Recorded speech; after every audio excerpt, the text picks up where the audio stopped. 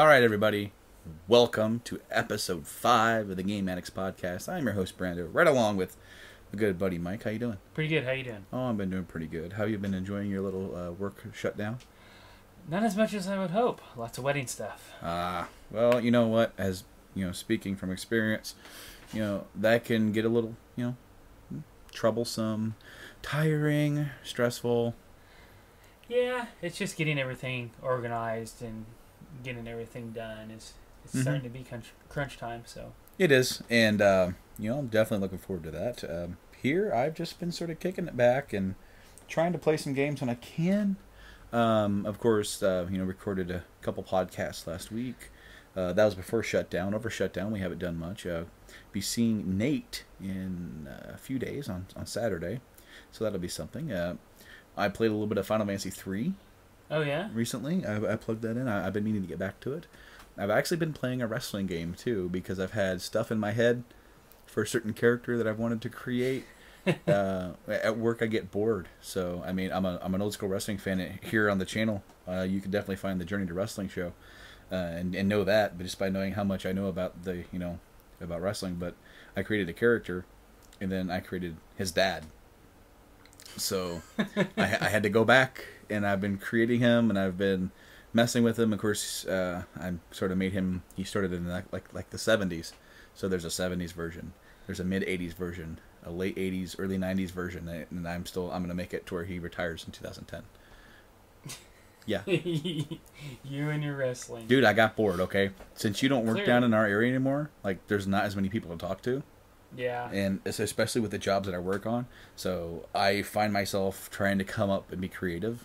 And I'm either thinking of stuff to do for the podcast or I did that. I worked on that for like 3 days. Just trying to figure out, his history, who he is, his history. Because the character that he's the father of, I've had him since 2001. Wow. So his is... basically what I do since he's a creative character. I'm like, where would he fit in the real world? Sort of, kind of. Well, I do augment it a little bit. He does take the spot of some people in major stuff as time goes on, just to make him more relevant for my in-head universe. Right.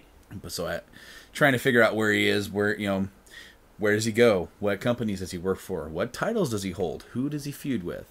Stuff like that. And then, of course, I'm trying to figure out what does he look like. And then I already had versions of him. And so, throughout the years, I'm trying to do some stuff with that. So it may sound crazy, but I'm like, I'm playing FF3. And I'm like, I'm just going to make his tights. I'm going to just see what his boots look like here. Yeah, it turns into stupid stuff like that. Unfortunately, I would play more FF3, but unfortunately, I can't put it on, like, standby. Yeah. There are definite times where I'm like, yeah, I'm getting into this. And I hear, hey, come here. It's like, put the controller down, walk out there, see what she wants, see what baby needs. So, I've been meaning to get back into Persona, and I did play a little bit of Persona last Saturday. I played some Persona on my way to Illinois. Is that you're in the part where you're waiting for basically the actual game to catch up to where you're at? Yeah, and I did do something. I'm actually getting ready to go back to school from the summer break. Finally back to school. So I'm getting ready to. It's like I'm not in school. I think I've got like another week before school starts. But I'm definitely taking advantage of doing character building. Well, doing character building, spending more time with people, getting my friendship levels with them higher, so then I can craft new personas that they represent of a higher level. Right. So I've been meaning to get back to that, but man, for some reason I'm like, what do I play? And I'm like, Final Fantasy 3. I need to play and beat Final Fantasy 3. I got so far into that on the PSP Go. Yeah. And then I sold it to you, and I haven't been able to get that far again because I've just been playing other stuff. But right. What have you been playing? Anything? Has there been time to play? Well, there hasn't during shutdown. There hasn't been. I've probably put a couple of minutes into Sword Art. I got Sword Art online. The Lost Song, I think. Lost Song, yeah. And it's fun.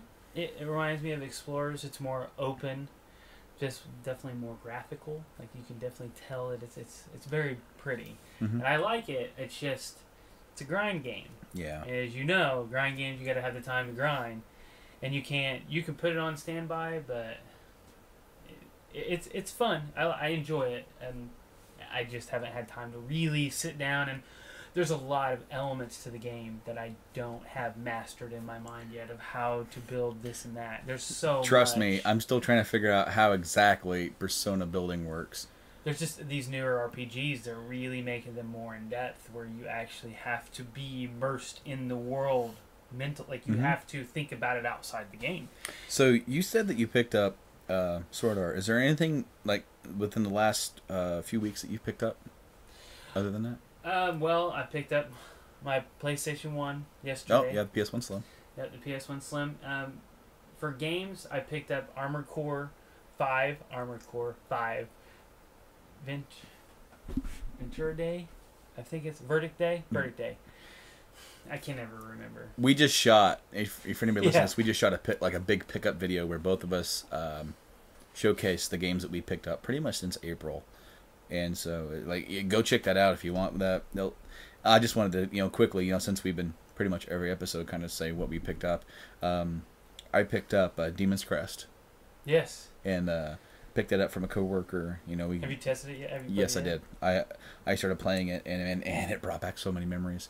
Well, because that's a game I forgot about. I totally forgot about it. It's funny how you'll play a game and you'll rent it, because back in the day, it's kind of what you had to do to play games. I didn't have money to buy games. I didn't either. That's how I played Super Mario RPG. So I rented it 3 times. You either rent it or you find a friend who has it and make a deal and borrow it. Well, my local grocery store, in my town of 600 people or less, rented movies, and they started getting games, and so you go up there and you rent some games, and they had this game, and I tried it out. It was hard, especially for me being a kid. Yeah.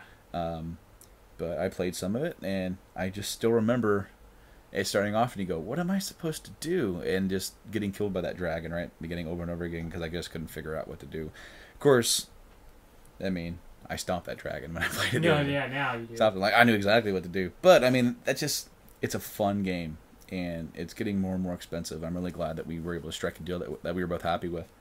I also got a Game Gear, which doesn't work. Another coworker ended up giving me that because it didn't work. We actually made a monetary decision on where to, how much that was going to be, but since it didn't work, she just gave it to me. So I got to doctor that up and make that a project. And it'll be a fun project, though. It will be. I'm very excited to see if I can get it to work, because it was fate. It had to have been, because we had just said, not even a month prior, we were sitting at our local disc replay going, I want to get into Game Gear collecting. Because they just had such a great selection there that at that time. There was just everything you would want. But okay, so it's basically a colorized 8-bit portable system. It's a master system on the go. And there's games that came out on the Game Gear that are just freaking awesome, that had other versions. Of course, it went to Genesis, went to Super Nintendo, but I want to say even games like side-scroller games like the Streets of Rage are on there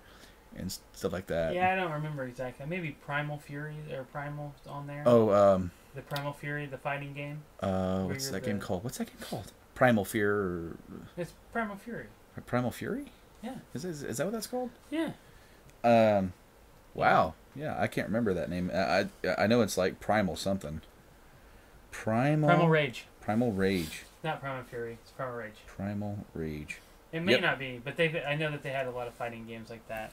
But I do remember the Streets of Rage being on there. The side scroller, Mighty Morphin Power Rangers the movie, has that on there, and of course Sonic 1 and 2, and okay, they're dumbed down versions, but it'd still be cool to have, still be cool to collect for. And is there any exclusives to the Game Gear? You can only find on Game Gear? Do you remember? Buddy, I don't know. I don't know much about Game Gear collecting. I almost said GameCube. I don't know much about Game Gear collecting. Which isn't very good in our area anyways. But No. Cube collecting is becoming very, very difficult. It's either you don't see the games or they're freaking expensive for the ones you really want. And for Game Gear, the cool thing is that a lot of the rarer games for that aren't too expensive. There's a couple. There's a handful that are getting over 50, 80, 100. level, but mostly they're around $20. It's kind of Right. like the original Xbox. It's like you have no idea how hard it was for me to not pick up the Guy game for the Xbox. I don't want that fucking trash. But it but it's already $20. yeah, What's it going to be in another 15 years when that game is harder to find? and it's one of the scarcer games, is it not? Yeah, it is, because it was only in the market for like 3 months. Mm-hmm. And so, like, if people, you find the right buyer in 10, 15 years is trying to complete a collection, that's good trade bait. And man, and it's gone now. Somebody finally bought it. But it was in our store for like a couple months. Yes, it was. And I just, every time I saw it, I was like, no. And every time we walked by it, we both stopped and looked at it, and you're like, that's just a good pick. No, I don't need it. And a lot of the times you'd find this stuff like Crystal Chronicles and Tales of Symphonia. Tales of Symphonia. Yeah. I mean, those are games you gotta have, in my opinion. The stuff that I really wanted, and I'm glad. I'm glad I always found that, because if I didn't find anything I ever wanted, I probably would have back to that and bought it. And maybe it would have been awesome in like 10 years, 15 years. But to sit here and test that game out, it would have made me feel dirty and immature. Yes. Okay, so we off topic here, but so we both have HBO now. Yep. To watch Game of Thrones when that came out. So we've been watching some movies on there. And they have a section called Late Night, and it's not late night talk shows; it's softcore porn. Really? Yeah. I haven't looked at it. I mean, go look, man, and I tell you what. I don't know. No, a lot. You don't have to go watch it, but just scroll down to your menu and just say Late Night and go and check out, see what titles they have. It's the HBO stuff. It's real sex, and then you have, you actually have like vixens in space or something. Nice. Yeah. And I saw that, and I'm just like, I could just imagine like a 13-year-old me would have been going, ooh, gonna have to steal this, bring it to the bedroom later. But 29-year-old me's going, oh, God, really? Yeah. Anyway, guys, we're gonna start getting into the news. I do have some news, and Mike doesn't know what news it is. Top story: Pokemon Go is out. I do know this because I did download it about a couple hours ago. Yeah, I tested this game out today, and you know what? It's interesting. I do feel like some kids are probably going to end up like ran over, because I was walking through a fucking parking lot and people were trying to pull. There's a gas station right down the road. People really don't follow the rules of a parking lot at this place. So I was walking and some guy would just cut right in front of me and almost hit me. While you were looking at your phone, trying to find. I was right near a Weedle, damn it. And, a Weedle, yeah. So basically, how this game works is it is a mobile game that you download to your mobile phone, iOS, Android, and you walk around in the real world, and you can find Pokemon, and you can catch them, and you can trade them with people, and they have certain spots that are Poke spots, where you visit there and you can get some more items. I visited the one down the street, and I got 4 Pokeballs out of it. And so, is it just a visiting? It automatically gives you what is there, or? Yeah, and I think it might be random. I was thinking, can you go back in like a couple of hours and maybe get something different? Yes. Well, because after I did it, it said, hey, nothing here. Try again later. So. Right. I do assume that you can go back and get some more stuff. There are microtransactions, of course, for you to be able to get, whatever items you want and here, there, and that. And so our friend Jay will be happy if he wants to play it. yes, Mr. Microtransaction. But I mean, I think I have 4. I think I got my starter. When you first create your guy, there's a starter, and within walking distance of you, I had to go outside into my neighbor's yard and catch Charmander. I picked up Squirtle right here in my game room. Yeah, right in the game room. And I caught a Weedle. There's a second Weedle. I caught another Weedle. It was right here in the game room. I was just messing around and it was bloop. And in fact, right when we were talking, there was an Eevee that showed up, and I almost ran out to get him. I remember. I wanted an Eevee. I want to get my Jolteon. Anyway, you know what? I will say it's a really cool idea. We'll see how much longevity it has. I don't know. But I will say, it's really freaking fun to mess around with. And it encourages you to get out and walk around and go to new places. But like you said, you're going to see kids that are already plastered to their phone anyways, but walking around, looking through the camera, looking for... Yeah. You did see the first thing it tells you, right? Maybe. It says, please be aware of your surroundings. Yes. Yes, please be aware of your surroundings. So they covered their butts. That one picture that you showed me was... Who was it that was standing in the middle of the street that you had? Venonat. Yeah. I caught a Venonat, and he was... I walked across the street. Pretty much, I just kind of walked a couple blocks. Right. And walked down to the gas station, you know? Just to test it out, see what it was Pretty much that's what it was. And that's why when you called me and I said, yeah, I already walked to the gas station, you're like, you walked? Why would you walk? We have cars. Yeah. And I said, I'll tell you later. Especially when it's 80-some degrees outside, you know? You know what? It is pretty hot. But I tell you what, when you're just when the sun wasn't beaming down on me, I really, and sitting here right now, I'm not that hot. Yeah, it's not bad right now. Because I get used to it. You know, when we're doing our YouTube video, our pickup video, that was hot. Yeah, we were sweating. And so, even so much that the fan kind of got left on. Yeah, that was my fault. But that's fine. So, you know, I mean, we did a whole metal cast where we did first half, and then we cranked the air up back here, came back down, and we forgot to turn the air conditioner off. So there's a constant sort of, yeah. But I tell you what, man, the first half of that metal cast was like, it actually did, you know, it did get a little heated. You know, there was some confrontation, some arguments, and then we come back and we were all chill.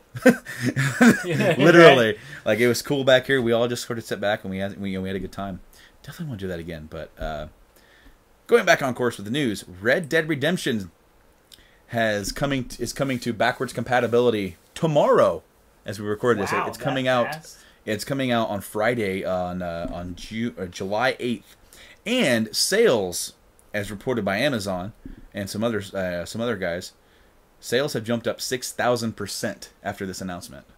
On the Xbox One? For the Xbox 360 version. Oh, wow. I believe it.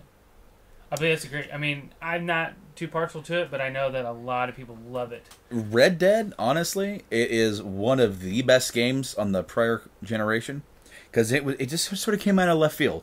We already had Red Dead Revolver. It's a very iffy game. It's okay. Then this game comes out and it's like, what if we take that concept and take our open world Grand Theft Auto stuff and put it in here and you have an open world Old West game? It's fun. I liked it. But I didn't get into it to where I played through the whole thing. And that Red Dead Redemption has one of the best video game endings I've ever seen. I have seen the ending. It's a great freaking ending. And it's a great journey. It is a really good game, and I can't wait for another one. There is one coming. They haven't announced it, but they pretty much said that they are working on one. What was it? He said he did the RDR2, but he said it's in like different. We're working on. There was somebody who was working for Rockstar or something like that. Pretty much let it slip, but even key people who can't say anything about it, right? Pretty much they've said that, look, Grand Theft Auto, Red Dead, and a few others, these are our staple franchises. Right. Max Payne was another one. He goes, they're staple franchises. We're just because we don't have one coming out every year, every 2 years, every 5 years, doesn't mean that we're done with it. You know, they like to take their time. Well, they like to give us quality product. Yeah. They really do. You know, Grand Theft Auto 4 came out in 2008. And Grand Theft Auto 5 came out in 2013. Yeah. That's a lot of time. Oh, yeah. And it's huge game. The quality jump from 4 to 5 was just... unbelievable. Yes. Even with the HD upgrade. Yes. It looks phenomenal. Oh, my God. I'm so happy that I bought that on PS4. I plan on getting it when I find it at a reasonable price. I actually have yet to see it in our local stores. Mm-hmm. To be able to purchase it, because I have been actively looking for it. I just can't find it. You know what? I was looking for The Witcher 3. Witcher 3. It is out there. I want it for the Xbox One. I didn't look. Now, this isn't like... I don't think I have like a news story about this, but they did reveal... It got leaked saying that they're going to release a Game of the Year edition with all the free DLC they've already released and then the paid stuff. So I'm glad I haven't jumped on it yet.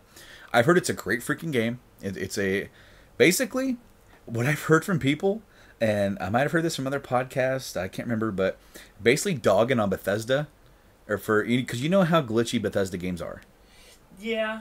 Yeah. And basically, CD Projekt Red's The Witcher open world is just as big and has no problems. And so basically they're saying, like, Bethesda, the days of us excusing you for having glitches and having problems because the world's so big, it's running out when other people are doing it just as big with no problems. Well, how long have they been working on The Witcher 3?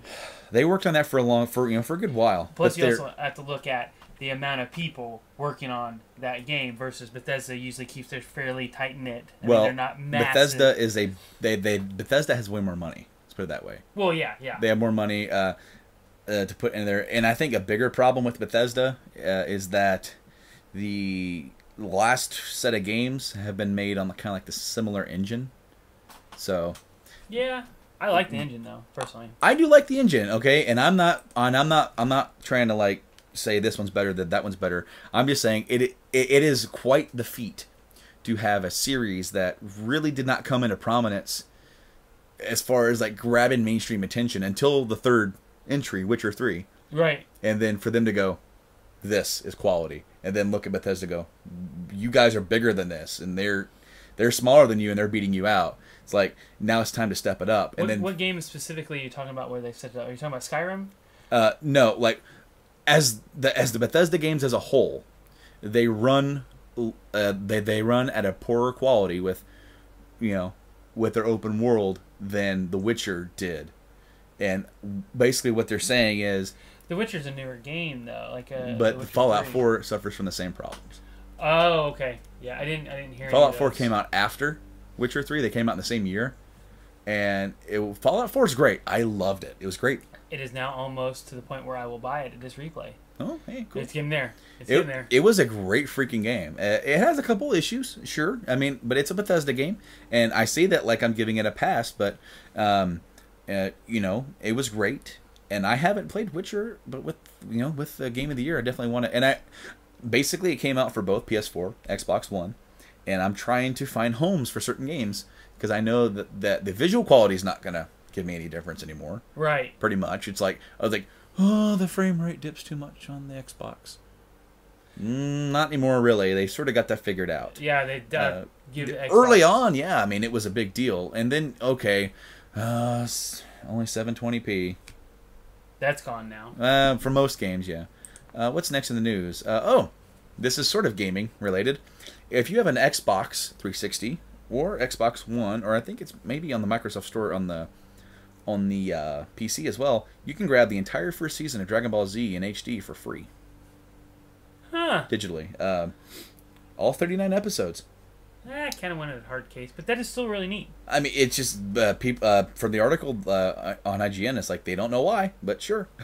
I just say this: damn you, Microsoft!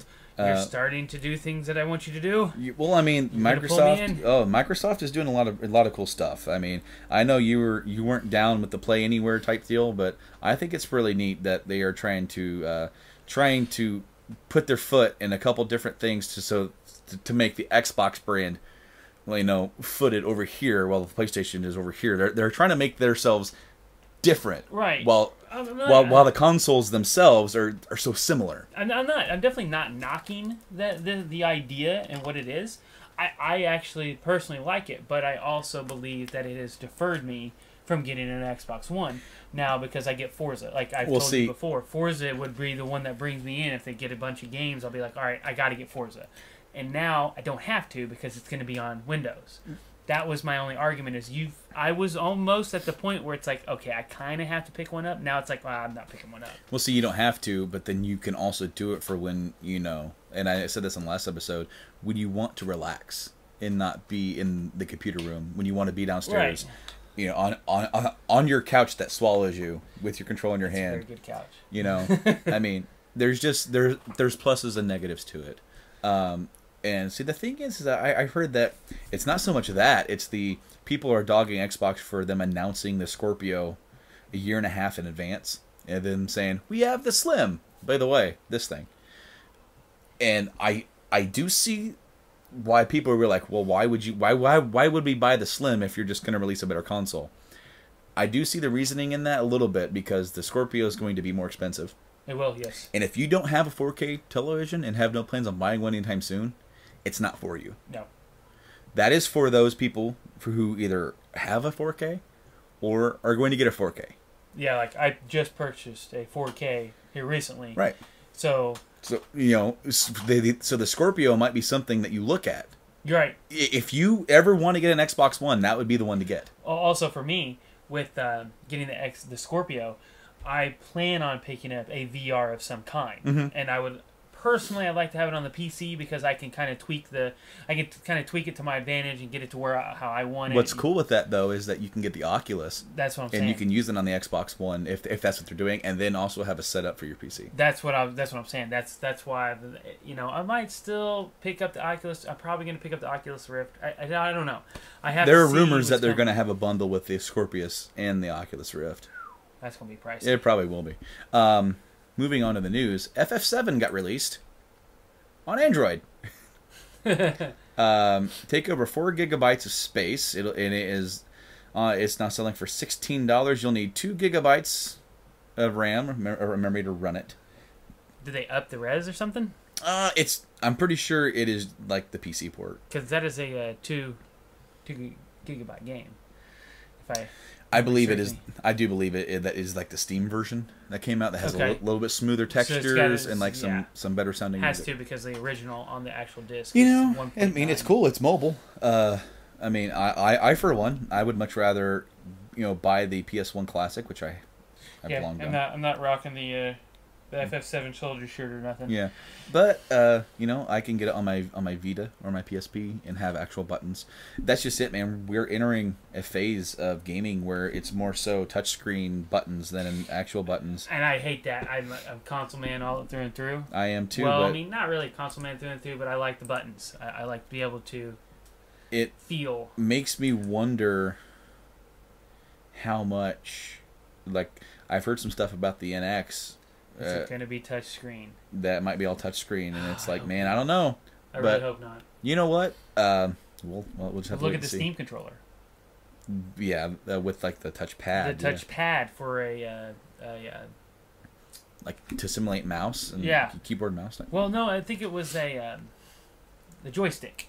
The left stick is completely smooth. It isn't a stick. It's actually a pad. Well, and you move it around. Well, the Steam controller had 2 pads up here. That was to simulate keyboard and mouse movement. Right. Then it had a stick down here, and it had face buttons here.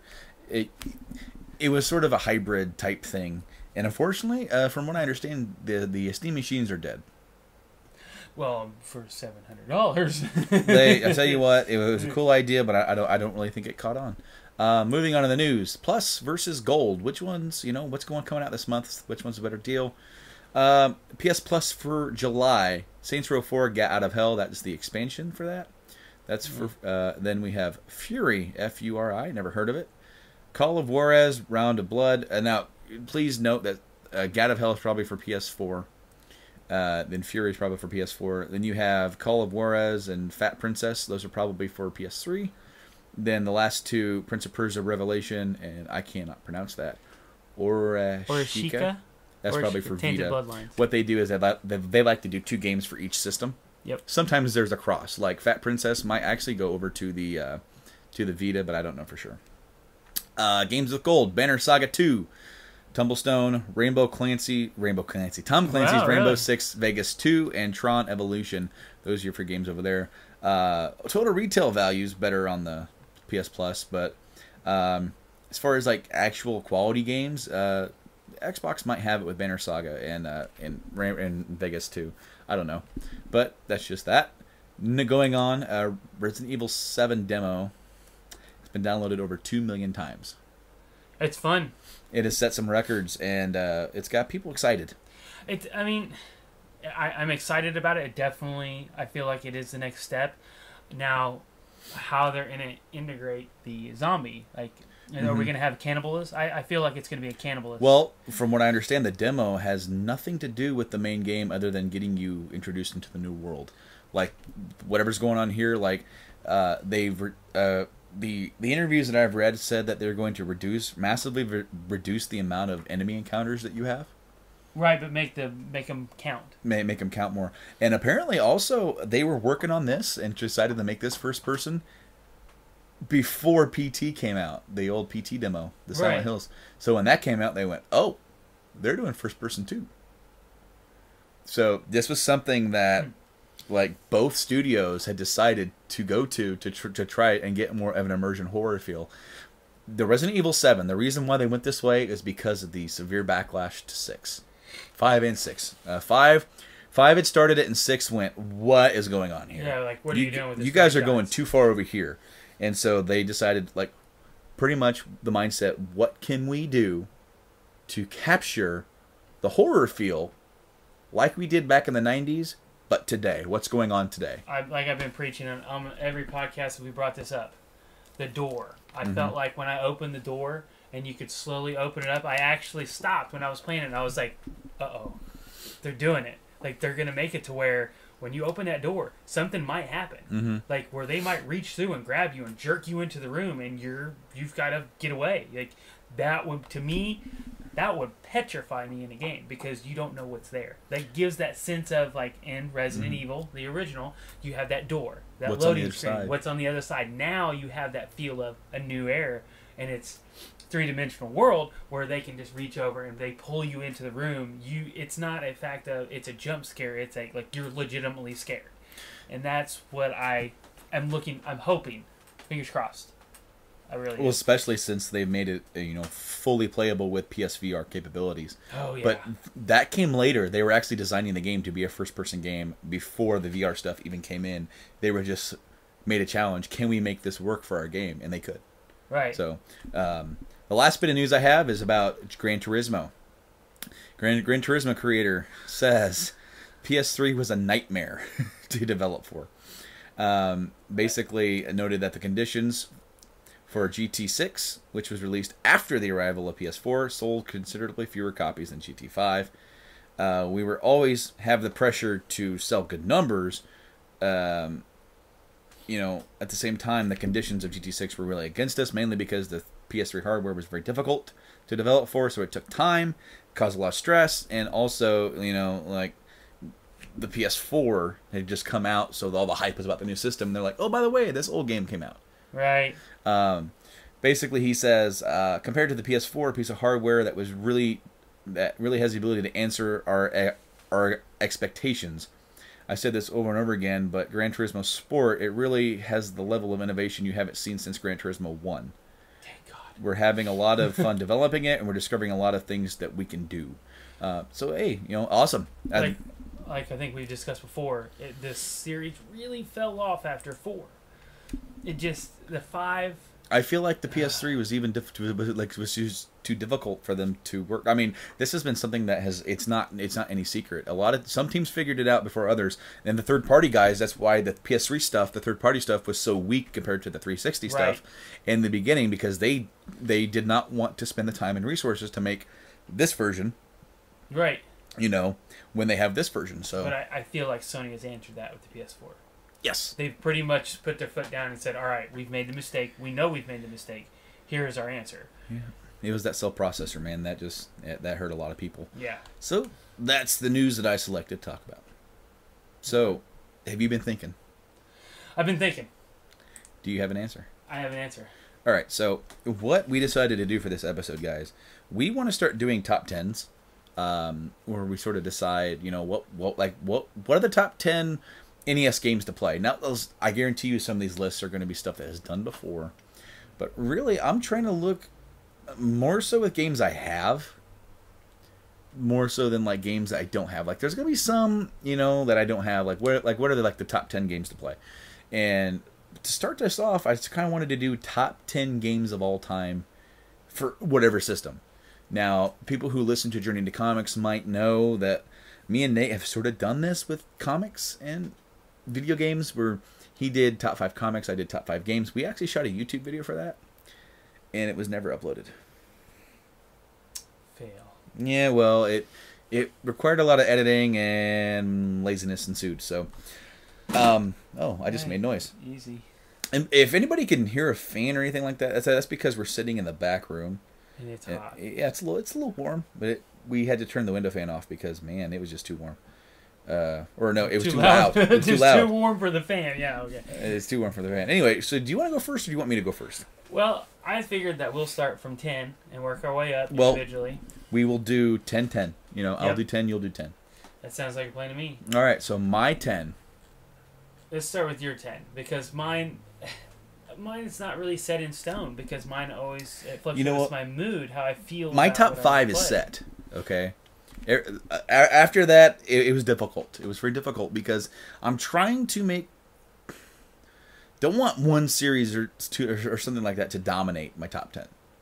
You know, it's like if I could easily say a lot of the Final Fantasies just could be in there. Yes. So I'm trying to go out and I'm like, oh, this one, oh, this one, oh, this one. I'm definitely picking my top games for it, and I have my list, but like I said, sometimes your mood changes like my list. So my number 10 is Uncharted 4. Really? A newer game. Well, see what I did is I tried to go through each system. One of my absolute favorite games for this system. With all the systems I have, Uncharted 4 was on there for PS4.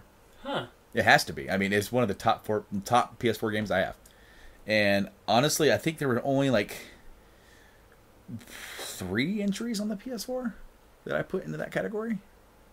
And one of them did make the list. So when I was making my list, I think I had about 23, 24 games. So then I had to start selecting. Condensing. And then easily Uncharted 2 could be up here. But I'm like trying to think, and I'm like, and my gut reaction says 4 is better. Right. But as I said in our pickup video, maybe 4 is better for me because I played the whole series. And I have all the character development from 1 through 3. Now I'm at 4. These characters are here now. They mentioned the past. It's still a great game in itself. I really love the experience. I played through it twice. I played through it for the first one. It was amazing. The second one was even better. So yeah, it comes in at number 10. Mine is an indie game. Go for it. I bet you can guess it. Oh yeah, probably. Don't Starve. Don't Starve. That game, it's very simple, mm-hmm. but it is a lot of fun because it's a survival. There is no story. There kind of is, but it is, hey, survive, go. Mm-hmm. And that's what you do. And I enjoy it greatly. And that, that's on Vita. Actually, here recently picked it up and got it on my Vita. Came out on PS4 first, right? PS4, Vita. I don't know. It might be on. It was on Steam. It was on Steam. And you can have Don't Starve play together. That's cool. So you can do like a cross thing. Yeah, like me and you can play together. I think that's also over to the Vita. Don't quote me on that, but I believe it is. Or they are at least working on it, where I don't play together. Cool. So that would be mine. Number 9. Now, okay. When you're taking 25 games, however many I had, 23, 24, and you're making a list. Okay, so as I said, number 1 through 5 almost hasn't changed. Yeah.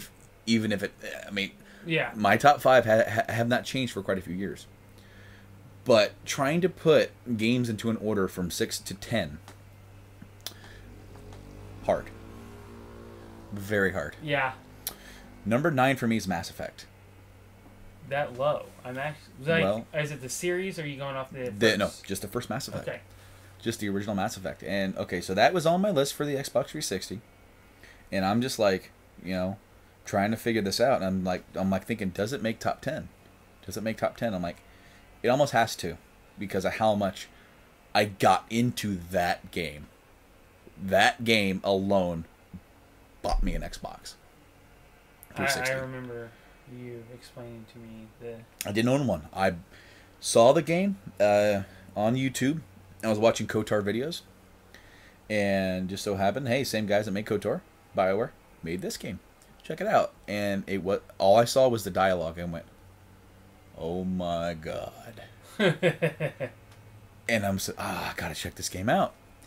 Circuit City just happened to be going out of business in our local town, and me and Rob swung in, and they had it on clearance. It was already this was exactly 1 year after the game had come out. So it came out in 07. This is 08. like November of '08. And I swung in there. It was $30 plus 15% off of that. So I'm like, there it is. Got it. You know, they had one copy.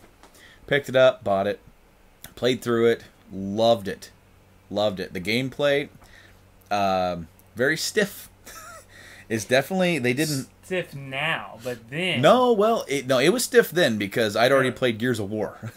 Okay. But, I mean, it definitely has that same third-person shooter aspect, but it is so freaking stiff. You could definitely tell that this game was designed to be a PC RPG before it was a shooter. Now, they fixed that as the series went on, and it became much more of a shooter than an RPG, which is honestly where it like where the Mass Effect series should be. Because, I mean, the game played flawlessly for multiplayer. It was set. It was fixed. I mean, it works. If you were to take that original gameplay style and try to do a multiplayer with that would be horrendous. But, yeah, Mass Effect 1 is number 9 for me. Huh. Wow. Well, I guess it's 1, but I'm assuming that 3 is up there, right? I don't know. My 9 is a PC game. Kerbal Space Program. Kerbal. Yeah, that's a newer one, right? It's a newer one. My cousin got me hooked on that. Just playing it, the fundamentals of it, like just the physics of it, it was very fun. The preparing for the mission and stuff, I had a lot of fun with that game. And every once in a while I go back to it. Now I'm at the part where it takes a long time to launch a vehicle. Like, you have to really take your time, and it's very small parts, so you have to actually write down and figure out these very elaborate spaceships to launch out to what would be Mars or what would be Jupiter. And that's a long haul, and so you have to make sure all your ducks in a row. But it is a very fun game. PC game. I have a few PC games on mine because I am a PC at heart. I tried to get into PC gaming a couple of years ago, and it didn't work. It did not work. There's a reason why I don't. Number one, okay, I don't want to mess with the whole tinkering crap. I just want to play my damn game. Number two, I cannot sit at a computer that long. My sciatic will start bugging me, and I'm gonna have to get up and I have to walk away. I feel like it's more comfortable for me. Oh no, man! My hip will kill me if I sit. Like when I edit YouTube videos and it takes me a long time. My God, like I had to go take pain meds. Wow. Yeah, I'm not playing a game that long. Hell no. You know, I mean, because I actually tried to play. They just released a KOTOR 2 onto Steam in HD with mods where you can get the extended stuff that got taken out of it. That modders have actually put back into the game, and so you have like a whole new planet to go to. Cool. You know, you can actually hook it up with your 360 controller and then play it. Like the tweaking. No, my PC ran just fine. Really? It was sitting there. Huh. It was sitting there that long that I couldn't do it. Wow. So, my number 8. Yes. Double check. Resident Evil 2. Huh. Resident Evil 2. I freaking love the old school Resident Evil series. That is a good game. I have more copies of 1 than I do 2. I have multiple copies of 1. There are multiple platforms that Resident Evil. Well, okay, because you had a remake, okay, but I have 3 copies of Resident Evil on the PS1. Big box. I have the original big box. I have the director's cut, and then I have the director's cut greatest hits. Yep. Don't judge. And then I have the remake on the GameCube, and I have the remake on the PS3. I could get it also on the Wii. I was gonna say it's on the Wii. It's on the Wii, but I don't need to own it. But Resident Evil 2. There are only 3. Okay, I have 2 versions of 2. I have the original and then the DualShock for PS2. There was a version for the Dreamcast that came out. There's a version for the N64 that came out. There's a version on the GameCube that came out. Man. I used to own the GameCube one, and I bought that on eBay for $40. And it got lost in the mail. Oh, that would just infuriate me. So, I'm like, hey, I never got my game, and because I bought the insurance, they sent me another one first class, and it was there like within. I emailed them like early on in the day, and then it was there like the next day, because they sent it out first class overnight it, and then because they were like, okay, you get it, we'll take it, and we'll take the loss. Because they asked, like, do you want your money back, or do you want, we have another copy if you want that. I'm like, sure. The other copy. I want the game, man. Yeah, I didn't buy See, it. And that's the thing for me. I took a game back into that one store that we don't like, and I said, hey, this doesn't work, and she was hesitant to give me back my money, and she goes, I got another copy. You want to switch it? I'm like, yes. I don't want my money back. I want the game. I bought the game. Yeah. Lady. But Resident Evil 2, I still remember that was the first game I ever rented on PlayStation. Really? Yes. It was only on my demo disc. It was only a video, and so I was like, "What is this?" I've never seen anything like it. First owning a PlayStation, so I missed the original Resident Evil by the time I got my PlayStation. I think I got my PlayStation in the fall of '98, so this had just come out. Huh. So I went to the my Hollywood Video and rented it, and scared the crap out of me, especially the liquor. Yes. The liquor scared the shit out of me. I can't wait. They did announce that they're remaking that. Yes, they did. And I cannot wait. Oh, I can't either. Ooh. Well, what was cool? Okay, so they released some crappy Umbrella Corps game, right? I had that. No, not the one that came out a few years ago. The one that just came out like a few weeks ago. Oh, I don't know. I didn't have that one. That one was called Umbrella Chronicles or Umbrella. You talking about the shooter? No, that was Operation Raccoon City, right? The one that I had was the third-person shooter. The one that I had was like the House of Dead shooter. It was. Okay, no. Yeah. This new one's not like that. This one's more of a shooter. They recreated the police station in this level in this game, and it looks fantastic. It has damage on the roof, and it's raining coming in, and oh wow, yeah, they definitely went all out for it. I've heard that game absolutely sucks. We'll have to look into that. Oh, you're talking about Operation Raccoon City? Nope. I'm talking about Umbrella Corps. I have to. It's a newer one that just came out, and I heard it sucks. But Resident Evil 2 is definitely one. It's like if I had to pick one, that is it. Resident Evil 2 is. I can see that. I mean, because as much as I love the goofiness and the wackiness of the original, okay, that's why I own that. That one holds a special place in my heart. And the horrible voice acting. Well, see, because Resident Evil 2 was the first game I ever rented. I wanted it for Christmas, because I rented it in I've got my PlayStation at the end of October, so I rented this in November. And I want it for Christmas, and I didn't get it for Christmas. I had $20 to spend for Christmas money. Go to the store, and they have Resident Evil 2, Resident Evil Director's Cut. And this one's, Director's Cut was $20. Resident Evil 2 was $40. Because I don't know if you remember, but back in the day, brand new PS1 games were $40. Yes. I miss those days. I asked my dad, hey, can I get $20 and I can combine it and get Resident Evil 2? And he goes, nope, you can get that one. I'm like, so I did, and I was sort of sad, but it was so awesome because I got to enjoy the original game, and it was so bad but so good. It's good. It is. Mine is Super Mario 3. That is a fantastic game. Oh yeah. It had it all. At that time, I played the crap out of that game. Still can't beat every level. I can't beat every level. But at least you know where the whistles are. I know where all the whistles are, and I can get there. But yes, that game was amazing. Oh, by far. I mean, what can you say about Mario 3 that hasn't already been said? You can't. It's phenomenal. So I'll just go on to my next game, number 7, The Last of Us. I knew that was there. Wow. I mean, that's where this game isn't okay. The Last of Us isn't so much a game as it is an experience. It definitely isn't. Yes. Okay, it is a game, but it is something that you have to experience. It is a very heavily story and character driven game, but it's a slow burn.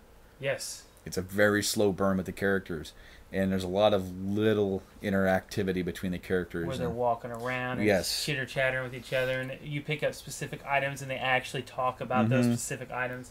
And then, of course, you have the survival horror aspect where you have, crap, I got 3 bullets in this gun, 2 in this one, and 4 shotgun shells. And I got to get through this area, make sure I don't use it all. Yeah, you got to do the silent kills. So there's a stealth, there's a survival horror aspect. it takes so many different genres and blends them into one mess, and then paints it, and then it's just a beautiful story-driven game. It is. It is. I'll never forget. Now it's been 3 years ago. I just recently. I don't do social media stuff, okay, but I got Time Hop on my phone, and you plug it into your social media stuff, and every day it'll show you stuff that you posted a year ago, 2 years ago, 3 years ago, 4 years ago, 5 years ago. And just the other day, I said kicking off my vacation with The Last of Us, because I remember that. I played it 3 years ago over shutdown, and I remember you coming back in saying you have to play this game. Mm-hmm. There is no. I played it over the weekend, my first weekend. That first weekend, I sat there and played it, and can't get enough of it. I love that game. I bought it. I actually don't have my PS3 copy anymore. I sold it to a coworker of ours, and then yeah, and then I have the I have the PS4 version now. I currently have that. So. I mean, as much as for my collection, I mean, would I want to have it? Yeah, but I mean, this guy was asking about it. He was wanting his, he's thinking about getting it. I'm like, I got it, dude. I'll just flat rate. Here you go. I'm like, it's because he bought a copy off of eBay. It didn't work. He had to send it back. He told me how much he spent for it, and I'm like, dude, like I don't even care. Like I have it on PS4 now. Right. I'm like, here you go. He goes, well, don't you want it for your collection? I'm like, yeah, but I mean. Oh, well. I don't need it. I mean, yeah. To tell you the truth, in 20 years, I'm like, well, I wish I still had that. But at the same token, it saves me space for the time being. Right. I can always pick up that game later when the PS3 games are down to like $1 a piece. So. Yes. Oh, my 7. You should have wrote these down, man. I should have wrote these down. Well, I kind of forgot. I'm not going to lie to the listeners here. I literally forgot. I've been having so much stuff going on. I literally spaced it until I walked in the door and you said, you still got your list, right? And I was like, what list? The list that you're supposed to have. For the next episode. Yes, no, I do not. But I will say, a lot of mine are PlayStation games, but Gran Turismo 2. Hell yeah, man. That was one of my favorite games. I had it that was one of the games I actually bought brand new for the PlayStation, and I literally had every vehicle. I beat everything that you could do over 2 or 3 times over. Like I would do the 2-hour race and I would max out the time way before, or the laps that you could possibly do. I remember I had a friend. Oh, I love that game. Who he just had one memory card just for Gran Turismo. Yes, stuff. that was me. I was the exact same way. Yeah. Gran Turismo, definitely. I started playing it and it wasn't necessarily for me. I was more into like Need for Speed or like more arcadey stuff then. But man, I remember buying, was it Gran Turismo 4, and testing it out and looking at the graphics on 4. Yeah. Okay, and going, this is like PS3 quality level on a PS2. Yeah, they had it. They had it figured out. Those games on the PS2. I never owned a PS2, so I only played it for the friends, and I loved it. And when I was over there, a lot. Now, I'm pretty sure I know what my 6 is, but I'm going to double check just to make sure. Okay. Yep, okay. Star Wars Knights of the Old Republic. Number 6. Haven't played it yet. This game, okay. So, it can be argued in, whether or not how good of a game this is, sort of. But to me, I will defend this game to the death. Why? Well, okay. It was 2006 by the time I played this. No, 2005. It was 2005 when I played this game for the first time. And this game had been out for 2 years already on the Xbox. I didn't have an Xbox. In fact, I was sort of anti-Xbox at the time. I've always been a very staunch Sony and PlayStation supporter. Pretty much since the PS1. I took that left turn instead of getting a 64 like some of my other friends and bought a PlayStation. So, obviously, I got a PlayStation 2. And then one of my other friends got the Xbox. And I played his Xbox, and I was relatively against it. I didn't like the controller that much. I was just like, what are these guys doing in our gaming, community? What are they doing here? Are they trying to like take over? What is this? Like, it seems like they just sort of like took everything that like Sega had and said, oh, we know have a system, and then beefed it up. I was anti Microsoft. KOTOR's the game that made me get an Xbox. I actually borrowed Rob's Xbox and his copy of KOTOR to play it. Wow. He's like, you need to play this game. I'm like, well, crap, I don't have an Xbox. He goes, borrow mine and play mine. You're gonna play it. Yeah, and I played it, and it was the very first game. Of course, I played GTA, so there were already games where you could be a complete asshole, but to be able to play through a Star Wars game and you can be the bad guy, essentially. Right. You can get into conversations and be a complete dickhole, and strike people down, and it is a very early 2000s stiff live action RPG, except I say live action with the loose terms because you say click this, and then he does it. So it's not like you have an attack button and he does that. They figured that out for Jade Empire, but this was you had like a menu, and it's like you can line up attacks. It's like you do this attack and then do this special attack and then heal yourself. You sort of like lined up moves, and then of course there wasn't. I don't necessarily think that there were cooldown times. I think there may have been for like force stuff, but you had like a force meter and a health meter. So if you used more force stuff, you had to wait for your meter to fill back up. Right. So there was an overall cooldown. But man, the level of storytelling in this, I've never played a Star Wars game that was a new Star Wars game with new characters completely and have it feel like a Star Wars game. This is a brand new Star Wars experience from the ground up. There is new music in the game that's not Star Wars music that sounds like it fits. Should be in Star Wars. Huh. And the worlds they build, some of them, hey, you've heard of them. Tatooine, Kashyyyk, Dantooine, sure. But you get to go to Manan, a fully ocean world. Then you get to go to Korriban, the Sith homeworld. Yeah, which they brought into the animated series. Yeah, but I mean, like, a lot of the for a lot of the stuff, this is your first time seeing it, and it's like, oh god, this really expands it, and it's set so far in the past that it doesn't necessarily affect what happens for the original trilogy or the prequels or anything like that. Right. So that game, okay, and of course I played KOTOR 2, which is a good game in itself, but it didn't beat the first game as far as storytelling, in my opinion. They struck gold. I mean, and this game is the reason why they did Mass Effect, because they had so much fun making a sci-fi story and making a sci-fi game that they said, we want to do a sci-fi game, but we want to do our own. We want to, take what we learned here and then make our own universe with it that can have nods to Star Wars, Star Trek, Babylon 5, Stargate. We can have all that stuff in there that's little winks, because we want it to be a tribute to sci-fi, but yet we own it, and we don't have to adhere to this thing because it's Star Wars. We don't have to adhere to this thing because they own this over here. This is completely our own creation. And it literally, I would count KOTOR as being one of the... once in a while, you'll get one of those games that just hits you, and you're never the same after.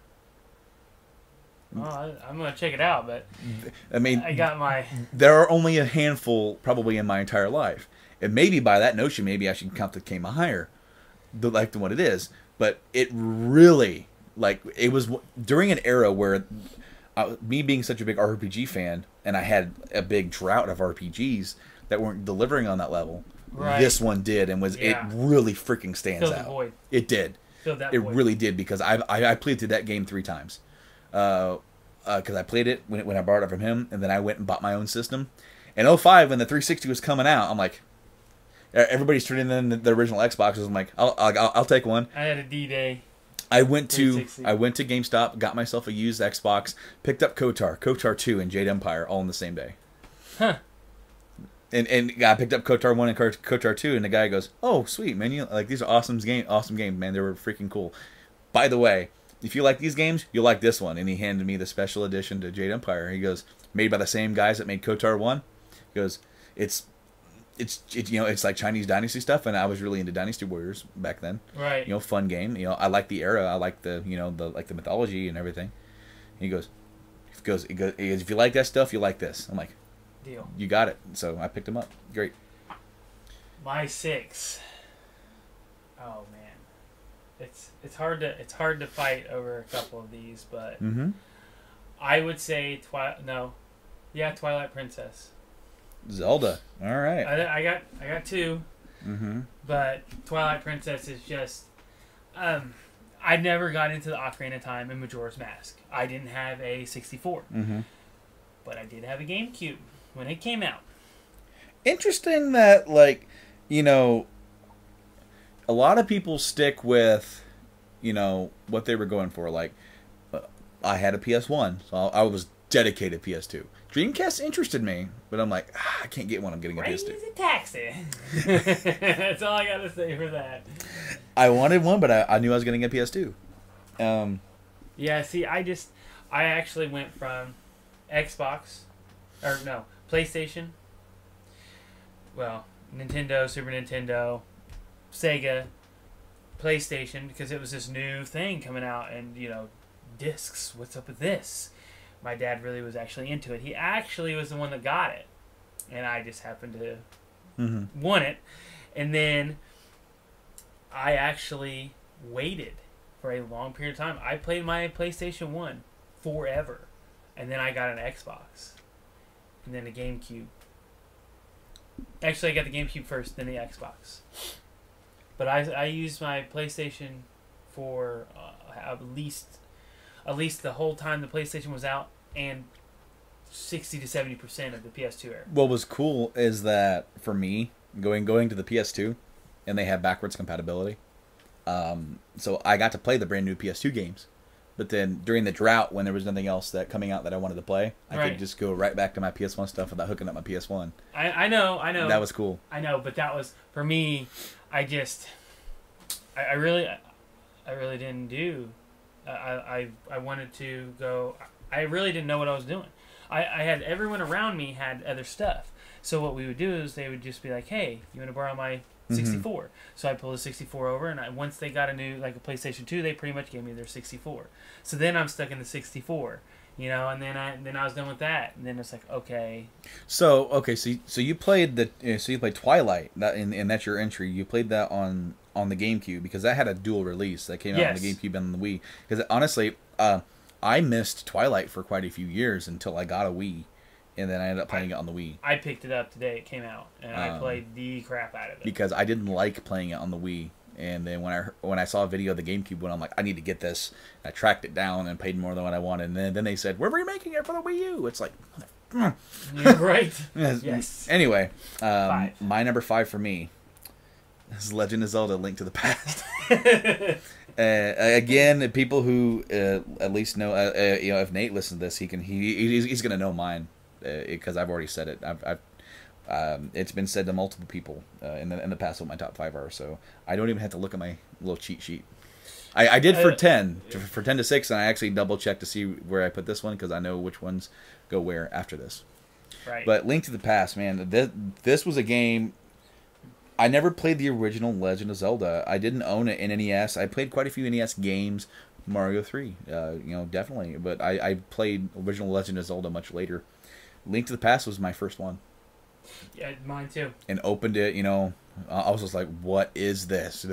At the time, it was a massive open world. Oh, yeah. I remember being stuck on the book. Remember getting the book? I had no idea what was going on. Where you had to, dash into the little bookshelf? Yeah, I had no idea that you could do that. Oh, yeah. I ran around that game for hours and hours and hours trying to figure out what to do. And then finally, one time, I accidentally ran into the shelf and it fell down. And I was like, really? That was it? Really? And then you used that book to get into the second dungeon. Yeah. And I was so mad. I was so mad. Oh, that damn book. Yeah, man. Link to the Past is amazing. Just give a little shout out to Link Between Worlds, which is sort of like the pseudo sequel.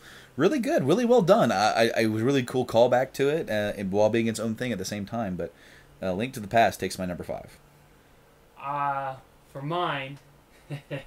For my number 5, Mario Kart 64. 64, interesting. Yeah.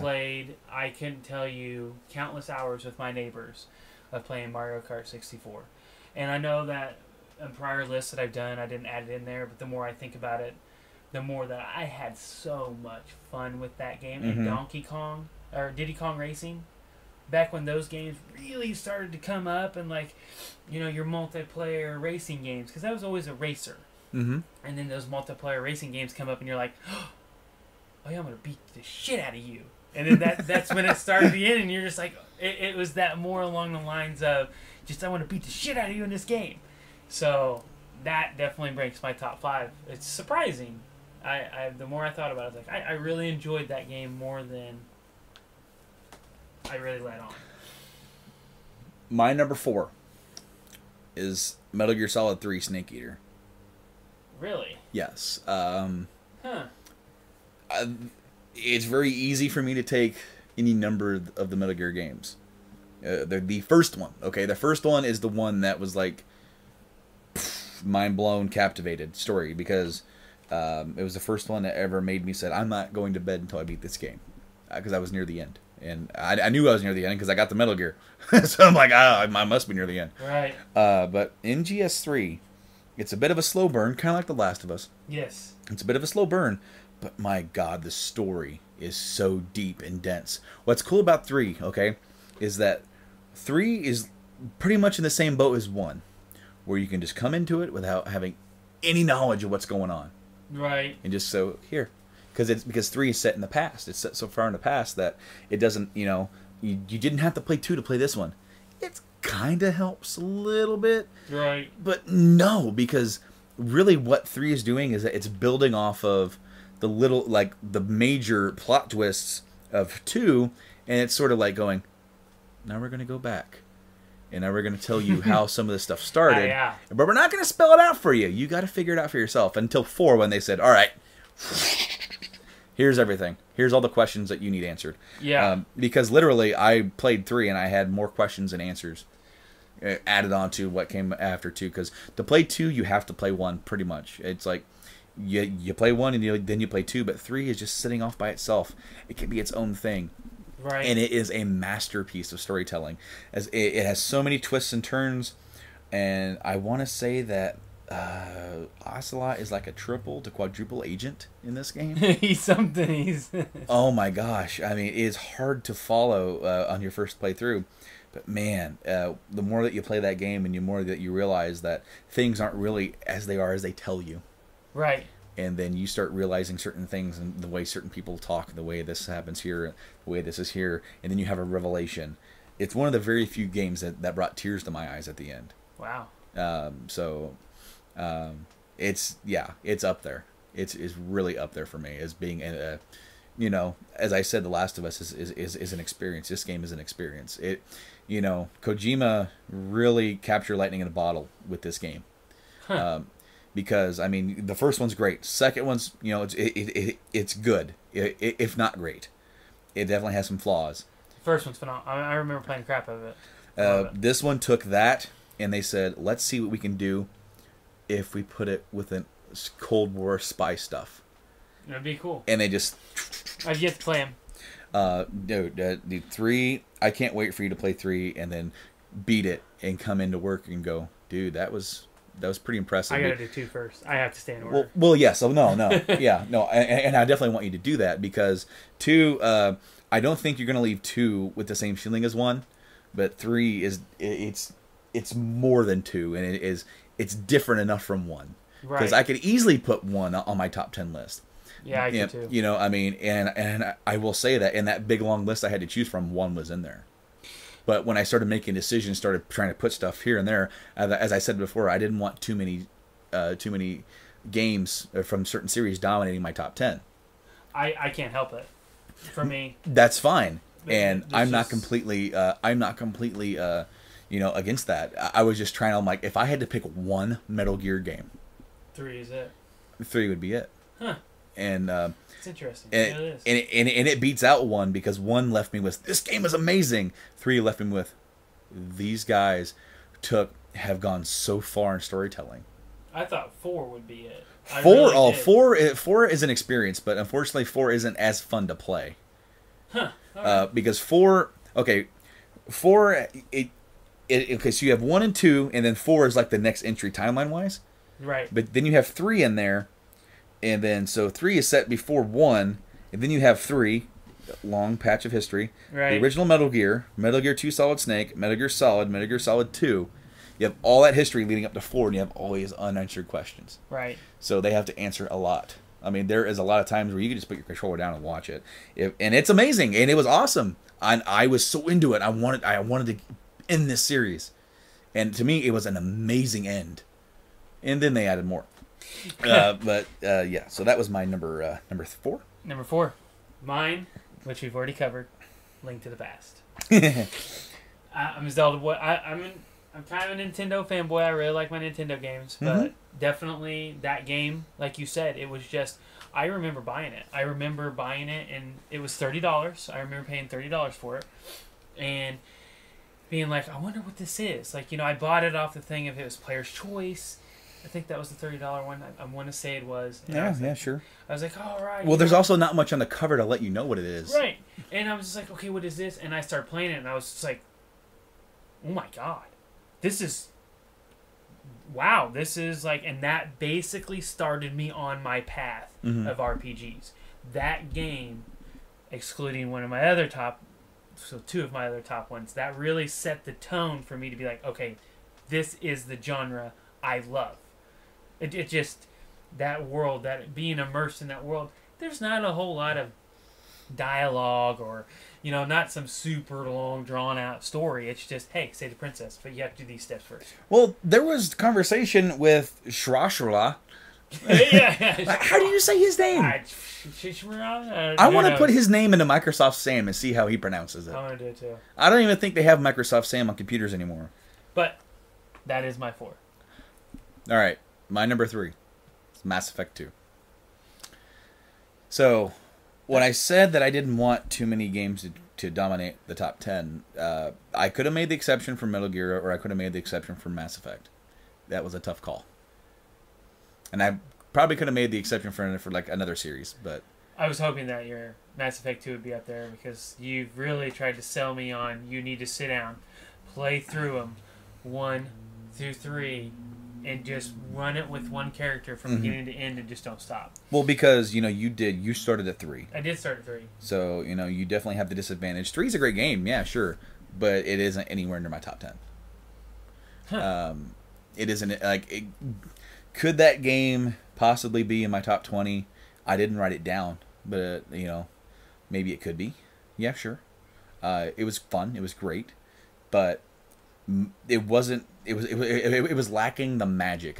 The one thing that I would say that really saved Mass Effect 3 for me was, of course, the multiplayer. Some of the storylines ended. The Krogan stuff was great. The Quarian stuff was great. Then the Citadel DLC was just absolutely amazing. Right. The problem was that it wasn't in the original game. So, Mass Effect 2 Vanilla is a great character piece. The storyline, in comparison, if you take the original Mass Effect, and while the gameplay, I'll just no way of bullshitting it, it kind of sucks. The storyline's fantastic. The game, if there was never another entry in that series, it could have ended there. At 2? At 1. At 1? At 1. You could have had one entry. Yeah. And that would have been it. It sort of leads you to think that, danger is still looming, right? Our job isn't done. Kind of like those ones where they're feeling it out. They want to know where the people are with it. Like, oh God, this is amazing. We need another one. But it was basically on that teetering where they could have ended it, but they could have continued. It was always designed to be a trilogy, from what they say. It's like even from the first one, they said this is going to be a trilogy. So they already knew what they were going to do with it. Huh. But it's just the way that the story for the first one's laid out. Of course, the first game has to introduce you to everything. Right. So that's why a lot of people think it's boring. But it has, I loved it so much and got into it. I would sit there listening and to the main codex entries, learning about all the races and the history, eating a snack. I would go get a snack, pause the game, go to the codex, and just absorb the information there. Huh. That's how I tell people to do it, because they're like, what's the deal with the Solarians? I'm like, Go to the Codex. He goes, I don't want to read it. I'm like, go get a snack, chill out, and read it. Eat like eatable ice cream, and just listen and absorb it. If you want to know what's up with the Turians and why, what happened in their past, with with the humans, the Codex, First Contact. Yeah, First Contact War, they will tell you. If you don't, I mean, it'll tell you in the game. Sure, yeah, it'll give you like the sort of the runaround. But if you want to know more in-depth stuff, the main entries are all read by a narrator. Right. The secondary stuff that really goes into stuff, you do have to read that. But Mass Effect 2, overall story isn't as good as 1. It's a very simple. Humans are disappearing. We need to go figure out what's up. Oh, well, this might be dangerous. Yeah, you might not come back from this one alive. Better make a team. So you spend the whole game making a team, and then doing missions for those team members to gain their loyalty. To go, yes, I'll follow you to the death. Right. And it's the interactions, and every single team member, to me at least, is interesting enough to get into that with. I mean, they all have their own little things, and I do like more members other than others, but Mass Effect 2 takes the gameplay home. It takes the story home. It takes the interactivity home. They introduce the Renegade Paragate interrupt system. Oh, I love that. So where you can just end a conversation by being saving the day or being the better guy or just being a complete asshole. Mass Effect 2, I'll never forget. That was the second game ever that I bought where I came home and told my wife to shut up, leave me alone. Do not talk to me unless it's absolutely necessary. And I'm going back into the bedroom. You leave me alone. I did that with MGS4 because I was so antsy. Mass Effect 2 had me in a frenzy. That was the first collector's edition I ever bought. I had it pre-ordered. I left work. I was still a temporary. I left work. It was the end of January because it got pushed back. It was going to be in November, but it got pushed back to January. And I remember I was on day shift as a temp. I was getting ready to get hired on in the next week. So that was pretty much the last hurrah. And I remember a good friend of ours, hasn't been on this podcast but has been on Journey to Comics, Wes, a.k.a. Westigles, was living with me at the time. He goes, oh, I can't wait for you to get that so I can play it. I'm like, you're not going to play it until I'm ready for you to play it. And I know that sounds like a dick move, but you have to understand, being in a home with 3 gamers when... you get spoiled on stuff. I got spoiled on stuff for Arkham Asylum and for Infamous, and because of that, I didn't play either of those games until at least a year and a half later, because I just got so sick of seeing him in the living room playing games. And to his credit, he would go into his sort of room, had a bunch of stuff in it, and play stuff in there, or and he would play in Rob's room if Rob wasn't home. But it was the same sort of thing where I didn't want to be spoiled. And I'm like, if he buys it or rents it, hey, fine, play it all you want. I'll be in my room. Right. But, if he didn't have the money and he's expecting to play my copy, on the 360, it's 2 discs. So you start the game and you play to a certain point and then you go to disc 2. So I gave him disc 1. Then with Mass Effect 2, you get to the end and you go back to disc 1. Yep. And for as odd as that is, I came back out and goes, and I say, I need that. And he goes, all right, I'm doing this thing. It'll be about an hour. I'm like, well, wrap it up as quick as possible because I'm beating this game tonight. And then once I beat it, you can have it back.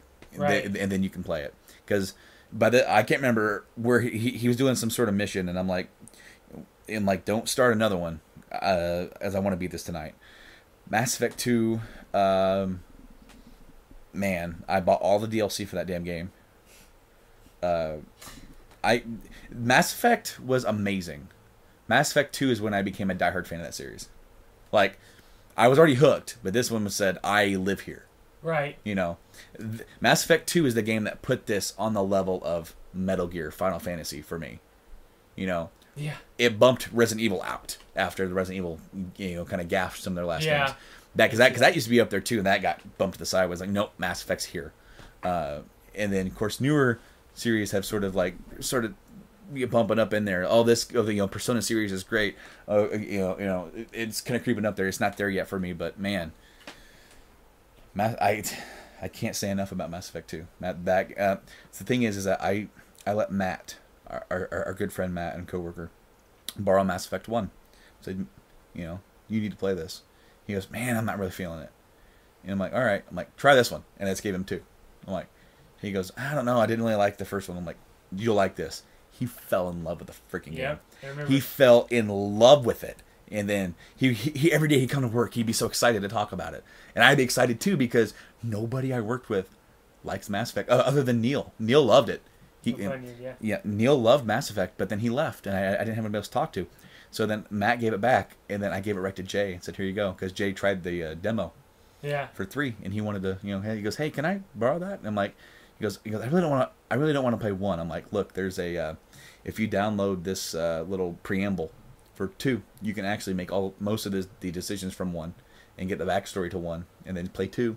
2 is more similar to the demo, and he played it and goes, you're right, this is awesome, So he played 2, loved 2, and then and then we all played 3 together. Yep.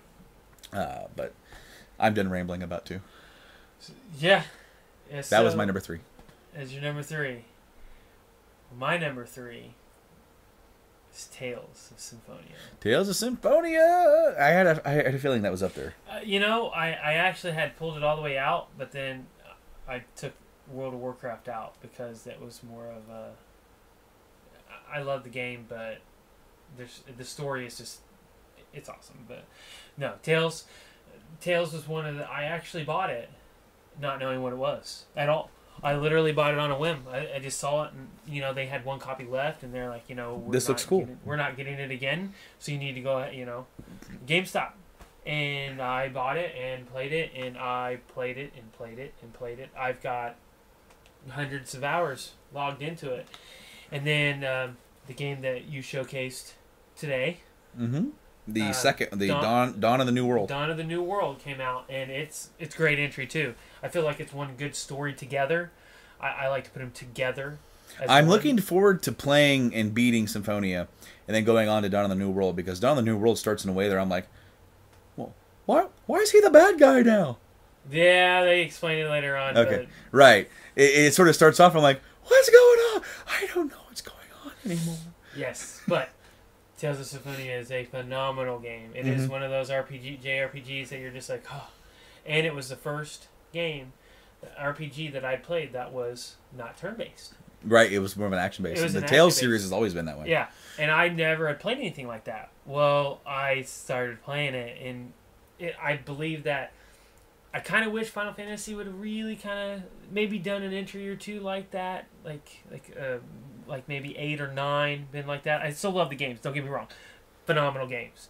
But I felt like they could have made it happen. 12 is sort of like that, but I sort of liken 12 to being more like KOTOR. 12 plays a lot like KOTOR to me. The game, like the unison attack, where you can, all your characters can combine their moves together, but you have to do them in a specific order. That's actually the second game that I ever played that had ultimate weapons. And it's so much fun. And then you have like a being that I've never beat before. It's like the lead. I don't know his actual name, but you have to collect these relics. They're ancient weapons. Is this like an optional boss? It's an optional boss. You do not have to beat him. It's in the Temple of Darkness, and you collect these 7 or all these weapons for each one of your characters. I want to say there's 7. I think there's 7. Don't quote me. But then you combine them together in this one guy, and he becomes this ultimate being that is harder than anything in the entire game. And you have to sit and it's like the first fight that I actually had trouble with outside of the Emerald and Ruby weapon. Now, Tales of Symphonia was originally exclusive to the GameCube.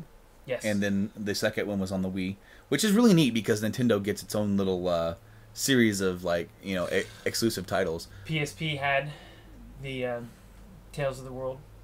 Well, okay, the Tales series is not exclusive to Nintendo. Right. The Symphonia series. The Symphonia entries were until a year and a half ago, 2 years ago.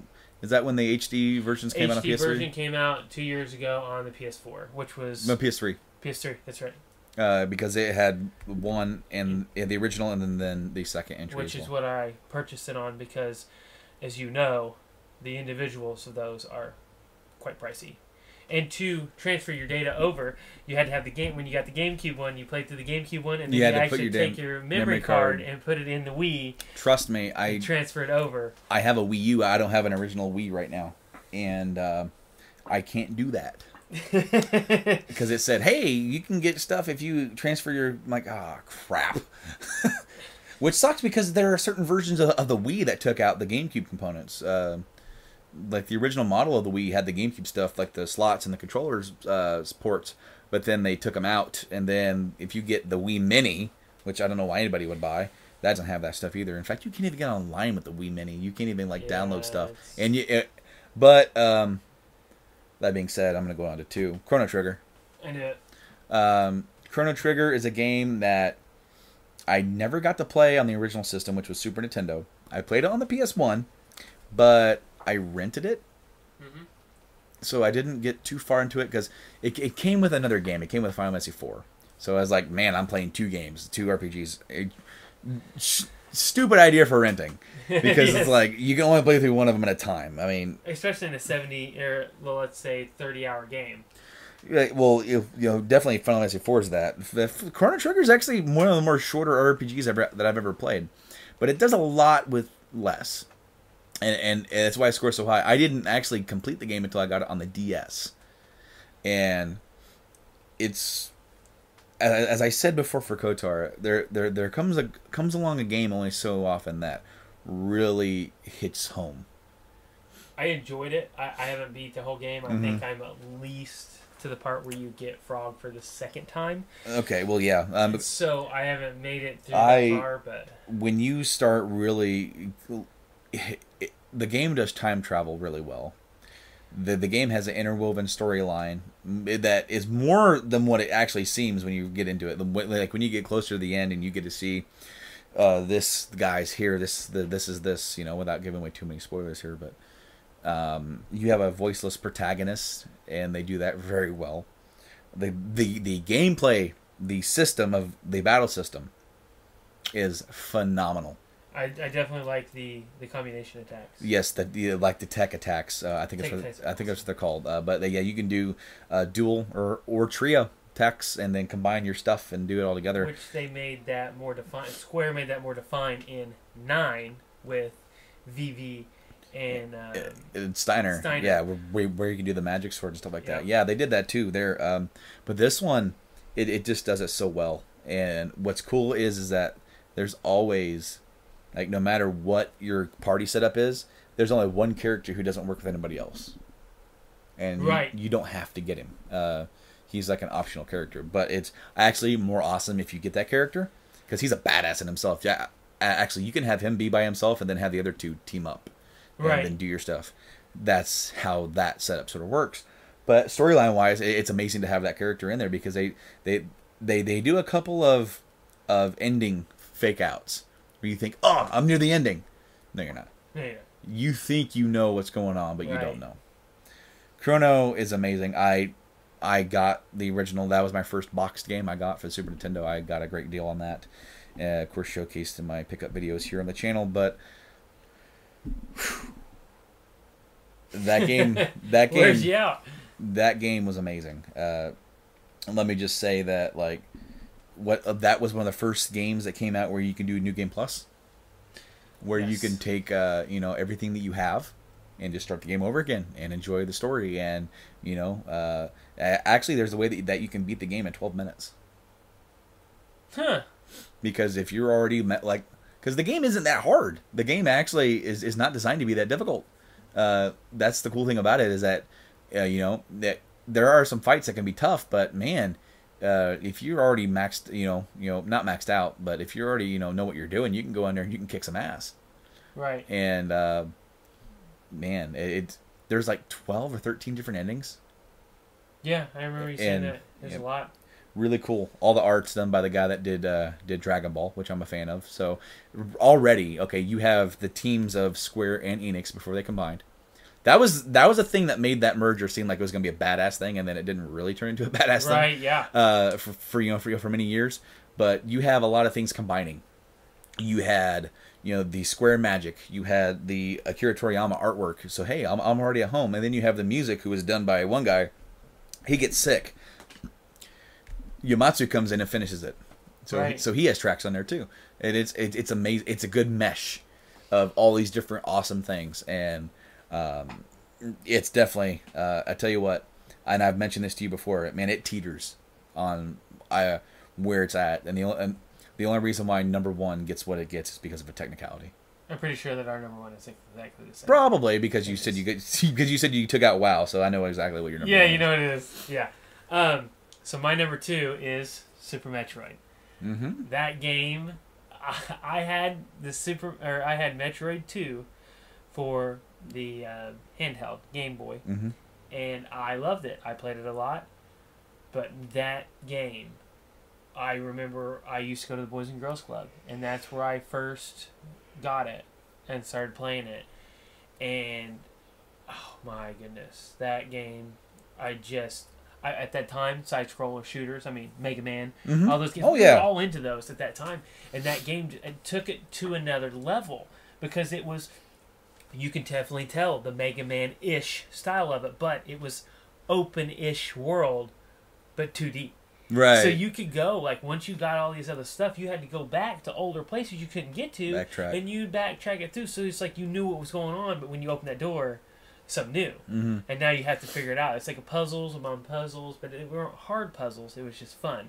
Like, now I can literally go through that game and not even think about anything that's in it. I can just play it. And a lot of it's just reaction where I know where everything is. Phenomenal game for me. And it was just, it set a new stage.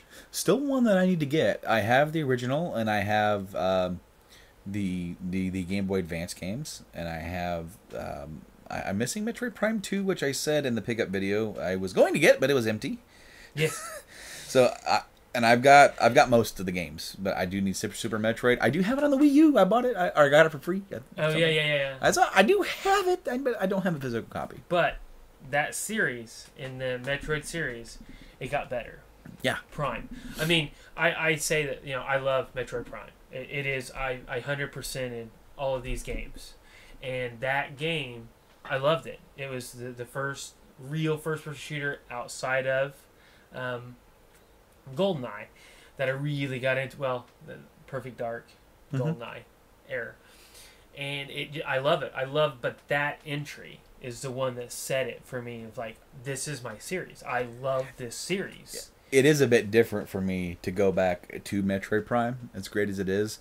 If you play any newer first-person shooter, to go back to that, you're like, whoa, this is controls way differently. See, for me, it's home. It's home. It's home for me because I've got that stuff embedded in my mind of just like click, shoot. I know what needs to be done. Now, knowing us, what really kickstarted off our friendship, we know what number one is going to be. Yes. So we're going to make our listeners wait. And I'm going to read off a list of honorable mentions, stuff that was on my list that I had to, weed out. Okay. And I'm not going to talk too much about them, but PS1, Final Fantasy 9. Yes. Final Fantasy 9 is probably, one of my second favorite Final Fantasies. I mean, of course, you've got 2 and 3 or 4 and 6 amazing games. I mean, I'm not going to... I can't... 2, I own every version of 2 now. So, I mean, obviously, I like that game. Yes. But 9, man, 9 is sometimes viewed as the odd man out.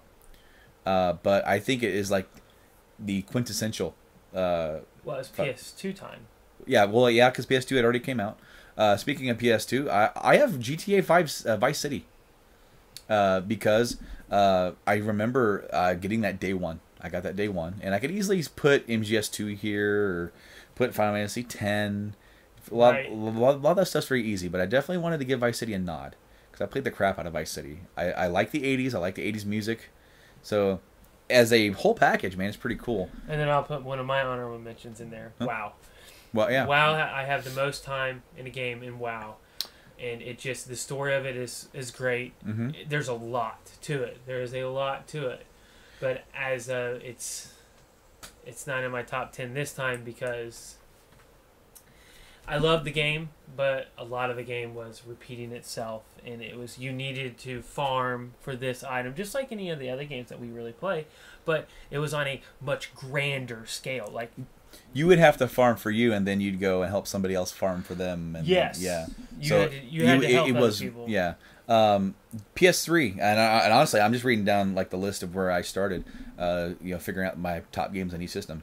GTA 5, back-to-back GTA's here, I know, but GTA 5, as we mentioned earlier, freaking phenomenal. That is a rare game where you have a combination of different elements: shooting, driving, open world, where everything's done right. Everything feels right. GTA 4 didn't feel right. Like, it was a big open world game that had driving and shooting, but the shooting is a little off. The driving is a little off. It's still a fun game to play, but GTA 5 said, here it is. We took our time. This is the perfect masterpiece. PS4, I only have one entry other than the one I put on my top 10, Dragon Age Inquisition. Yeah, it's a great game. That game, if it wasn't for Uncharted 4, would still be my top PS4 game. But I know. I'm not playing too much PS4. So I'm missing out. Of course, I haven't played Witcher. I haven't played a lot of stuff that's come out. But Dragon Age Inquisition, man, for people dogging on BioWare, for missteps with Dragon Age 2 and then Mass Effect 3, this was like their return to form. It's a fantastic game. It was phenomenal. I absolutely loved my Inquisitor. I loved his path. I loved the decisions he made weren't always the best, or the or even the correct ones. But I loved how flawed he was as a person. Remember what I had to do with mine? Because I screwed up everything and lost all of my healers at the end. Going on to the 360 Stick of Truth South Park. Yes. And I will put Mass Effect 3 here, but I'm not going to talk about it. But Stick of Truth surprised the crap out of me. Holy crap. Yes. And I guess I could say it as an honorable mention because it was actually on the list, but I counted it out. The first Gears of War. First Gears of War was fun. I hate that series. See, I think it's a really cool co-op series. I don't know. It never grabbed me. I never got that. Oh, this is a great game. It's kind of like, it's just whatever. Well, see, the first Gears of War is the reason why modern day third-person shooters are the way they are. It revolutionized third-person shooting. That's the reason why we have cover shooters. Is because of that series. When that series came out, it was, for me, that was first-person shooters. I was into the first-person shooter style, so that game, pretty much, I played it, and I was like, I hate the controls, and went right back to first-person shooting. The first Gears, now, I feel like Gears are pretty much, the more they go on, the worse they get. I'm not going to say that there's a bad game in there, but I was deeply disappointed with 2 by not bringing anything new to the table. See, that's unfortunate too, because usually the franchises get better. I mean, and maybe it's just me, but I feel like what really shined for the first Gears was, you can play through the campaign with you and a buddy, and you guys actually had to work together. You would go on different paths. One guy would go over here, one guy would go over here, and so because it was in a team of 4. And then so you would have one guy and a buddy, one guy and a buddy. Then you'd come back together, and all 4 of you would fight. And then I think eventually they made it to where you can have all 4 people be controlled over the internet. I think they did. But I honestly, dude, there were some sections where you couldn't get through without another person helping you. Like there was a section where if you walk into the dark, you get torn up by these insects things. And then so somebody had to go up here, shine a light, and hold it on you as you moved, and move it with you until you got so far where you can explode like a fire like light, and that way your other characters could pass through. That shit was awesome. And I thought it was really cool and innovative to do that. And I feel like the rest of the series is sort of like they did less of that as they went on. Right. So to me, that's like the good part about it. But moving on, Mario 3 for the NES. Right. That actually made it to my top or top 20, I guess. Super Mario Sunshine. Oh yeah. That's one of mine. That's another one of those games that I actually took the time to get 100% of. Super Nintendo Turtles in Time. I like the game, but I don't really. I mean, I know that I had it. I had a Turtles game, but I couldn't tell. Turtles in Time is awesome. It's a great side-scroll beat 'em up.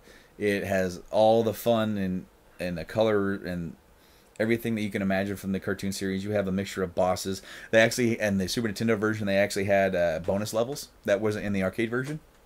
And you had the Technodrome level where you fought Taka and Razor from Turtles 2.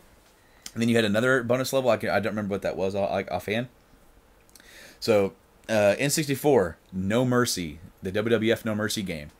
and that is up there. That I'm giving this an honorable mention above all the other cool, awesome ass N64 games, because this was the perfect wrestling game. It was sim. It wasn't arcade. You know, everything was done right. Right. Everything was no wrestling game. And wrestling games have gotten bigger and better, right? They still haven't matched the magic of No Mercy. The last one, Game Boy, Pokemon Red. Yeah, I'm not. I've never really been a super big Pokemon fan, which you know that, and I'm slowly starting to get back into it, which is funny because I'm a turn-based JRPG guy. It is a very, it's very a good entryway to get kids into turn-based, because we have a friend Blaine who's been on Journey into Comics. He's like, I hate turn-based. I'm like, you like Pokemon? Shut up. Right. That's like the one turn-based that he's into, and it teaches you elements. There is a collection aspect to it where you can where some people get into it just to try and see if they can get them all. Some people get into it just to raise their team, to try and have challenging combat battles where you've got to you've got a selection of 6. So some people well, I got this type, I got this type, I got this type, I got this type, and then you go to a gym and sometimes you switch ones out because they send one out that's stronger against the one that that is your main one, and you go, shit, okay, I gotta shoot this one out. It's definitely a team building game. It is, and it's pretty cool. Now that we bullshitted enough, though, number 1 is Final Fantasy VII. Oh yeah. And I know some people probably roll their eyes at that, but FF7 was probably the first. I wasn't into RPGs when I was growing up, so I missed Chrono Trigger, FF2, FF3, FF1 even on the NES. I missed a lot of that and didn't play that till later. FF7 was the first one that I sat down and went, what is this? And I didn't get into it. Yeah, first time I played it, I didn't get into it. It was later that I went back to it, because when I got FF7, I got it in a bundle of 3 games that my dad bought from a friend at work. I got Tomb Raider and Twisted Metal 2. Right. So I got Guns and Boobs, Guns and Cars, and then this game that talks a lot. See, for me, 7, I saw 7 come out in one of those magazines. Mm-hmm. And it was talking about it, and I read a little bit about it, and I was like, this is awesome. Like, after Zelda and all that, I was like, oh my god, this is it. I know I want it. And it came out, $40, brand new. Was it $40 or was it $50? Was that a 50 one? I want to say it was 40. I want to say it was. I don't think too many games went over 40, because I know that I got FF7 probably in late 98, early 99, because I beat it, and then right around the time I beat it, they were hyping up 8 to come out. Black Friday is when I got mine. Okay. That's when I remember getting mine. Was that Black Friday in 97 or 98? I want to say it was 97. I want to say it was the year it came out. Because it came out in September 97. I want to say that's when I got, yeah. I was about a year after it came out when I got it. And then, man. That's one of the games that I still have to fight back tears. That game, okay. FF7, I definitely, when I got into it. Yeah. I said MGS1 was the first game that said, I'm not stopping this game until I beat it. You didn't have a choice with 7. Well, no, with 7, it just kept going and going. Yeah. With Metal Gear, it was much different. It was much more like a 8, 9, 10 hour game. With I think my first game of FF7 was over 50 hours at least. I didn't beat any of the optional bosses my first time through. In fact, I had a hard enough time beating Sephiroth my first time through. Now it's like it's nothing. I can breeze through him because I know what I'm doing. But isn't it funny? Like your first time through the game, you get to the end, you beat the game, and then you realize I had no idea what I was doing. Yeah. FF8 was that way for me because I didn't understand I didn't understand all the junction system when it first came out. I'm like, I still really don't understand it. Now, dude, I can teach that crap. That can be a whole course in college where I can teach somebody the junction system and just teach people how to just basically cheat the game by you're grinding in a different way. But right. Coming back to FF7, FF7, it has a lot of flaws, and that's why I've said before that Chrono's teetering on it, because I feel like Chrono doesn't really have any flaws. And I think I mentioned this to you a couple weeks ago when I first talked about this, where I kind of feel like 7 is suffering from being dated, and that Chrono doesn't necessarily feel as dated, because I feel like time has protected Chrono a little bit more, because Chrono was made during an era where they really had 2D graphics down. Right. So they didn't have to worry about that. It can feel dated to somebody who doesn't like 2D graphics. Right. But FF7 was the first, one of the first, if not the first, it's 3D. The first. The first, 3D RPG. So it's dated in graphics. It's dated in translation. My God, this guy are sick. This guy are sick. There's another thing that she says, that Eris says when she first meets Cloud. This is a church in the slums. It suddenly fell down crashing down. It suddenly came crashing down on top of me. She's talking about. It's meant to say you. You came crashing down on top. You came crashing down through the top of the church. Yeah. No, it makes it sound like the church was up there and it came crashing down on top of her. And she goes, "My flowers. Hey, they're safe." And then she's just there. Hey, how's it going? And honestly, my first time I played through, I thought the whole church came down with Cloud. Well, it looked like it. Well, because it was all run down, and I didn't understand it. It wasn't until later that I, oh well, crap, this game is kind of poorly translated. Unfortunately, there's other translation issues throughout the game, but yet they still got Barrett's speak right, right. So it definitely has some negatives to it, but that on a technicality for it being the first, I still give it number one. And there, honestly, I can argue and say that 9's a better game. It is. But there's something special. Is it nostalgia maybe that makes it this, because there's something so special about it? Well, here's the thing with me. It was with 7, which you do technically have dedicated healers, but you could kind of make Red 13 a healer. Yeah. Or you can make. I really wouldn't make Barrett a healer, but you could. Right. But you could mix and match with the materia. I love the materia system. That's what I love. I actually, Eris was my dedicated healer, and then she dies. Come on, if you haven't. Yeah. That's not a spoiler at this point. But after she dies, Cloud sort of became my healer. He was my and until I used Yuffie, and then was blown away. I didn't use Yuffie until you said something. I actually used whoever, Red 13. My party, Barrett became a lucky charm for me, because I remember I got stuck on Demon's Gate, and then I restarted the entire game because I was stuck in there. Because you didn't go back and get your materia from Yuffie. Yes, I was without materia. I was stuck in there without materia. I was actually made it all the way to Demon's Gate without materia. So hey, points for me, I guess. Potion. Yeah, I mean, I had enough items to heal myself, but just using attacks, I couldn't beat Demon's Gate. So I went back. I started the game all the way back over. I bet now you could. I bet now you could take Demon's Gate with no magic. I bet I know that I could. I know I could, because the last time I played it, I got Omni Slash on just one. Yeah. So my level alone was enough to Demon's Gate was a breeze last time I went through. I didn't even have to try. Just one Omni Slash. Not even that, dude. Even with normal attacks, I could take him then. But the first time through, I wasn't. I ran away a lot because I wanted to get to the story. I'm like, the story's awesome. I don't want to fight. I want to just do the story. That you're not supposed to run away unless you have to. But unless you're fighting the what is it, the snake, the Midgard snake. Oh God. Well, actually, you know what? Last time I played through, I actually beat the crap out of him because I had Meteor Rain, and then I actually got Beta before I even went to the cave, and that was rough. But you think about it. I can do that now because I played the game enough where I grind in certain spots. We all have our dedicated spots. So I always make sure that I have Clem Hazard for Cloud before I even go to the Shinra Tower. Yep. So then, by that token, I can get Meteor Rain, and then use Meteor Rain as a finishing blow to the Midgar Solemn, because by the time you get to him, and for him to use Beta, you have to get him to the point where he's below 1,000 health. Yeah. 2,000. So then, by that point, he's already taken one or two people out of the fight, and then you need to be able to make sure that your enemy skills on the one of the people who's left, and then I was waiting, and then he did Beta, and I learned it, and I had 200 health left, and I hit him with Meteor Rain and killed him. Yeah. Woo! Because he killed Red 13, and then thankfully, I think Red 13 had the enemy skill on, but he learned it, and then I finished the fight, and then still got it. Oh, yeah. Or was it him or Cloud? I don't know. I know I got Either it. Either way.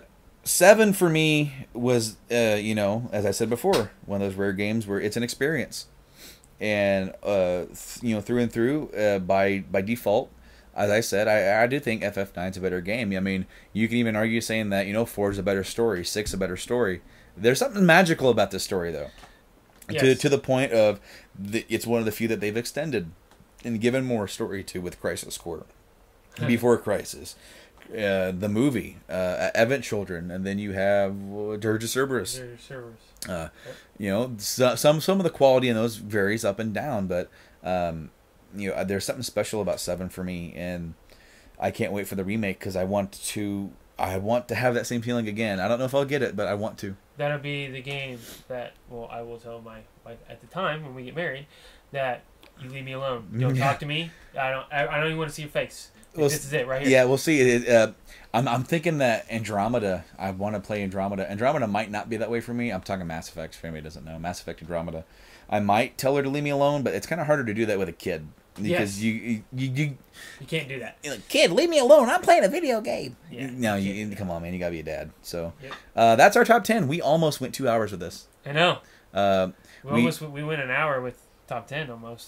Pretty much. In fact, I think we went over than that because I think when we started, we were at like 30 minutes or something. Yeah. So definitely thank you guys for listening to this kind of a longer episode of this podcast. What are your top 10s? What are some of your favorite games? Definitely comment down below if you want to, and like this video, and hey, subscribe to the channel. That way you don't miss any of these episodes, because not all of these episodes, guys, go to the main channel. In fact, we try to keep it here, like if we can. The E3 episode did go up to the main channel, but that was more of a bigger news thing. This isn't, so we try to keep it here and keep you guys having journey to comics all over the place, whether it's on your phone on the go, whether it's dedicated here.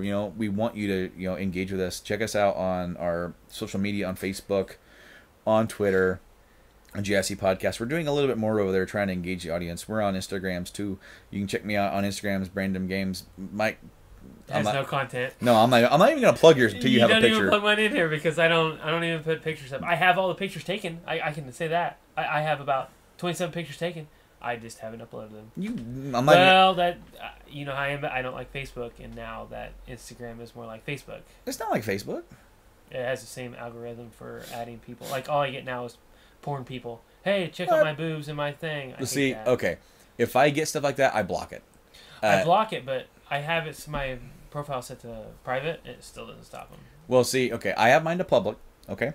And the only people that I get are mostly just video game people. Once you start getting into the community, you'll get less and less. Since you have an account and you don't use it, you get a lot more of the spam. I'm assuming that's what it is. I don't have any content on mine, so I need to really get that. Like, I actually have all the stuff made. Like, the little lady made all that stuff. I'm just... I would start rolling it out. And just basically what I do is that when I have stuff like that, I do one a day.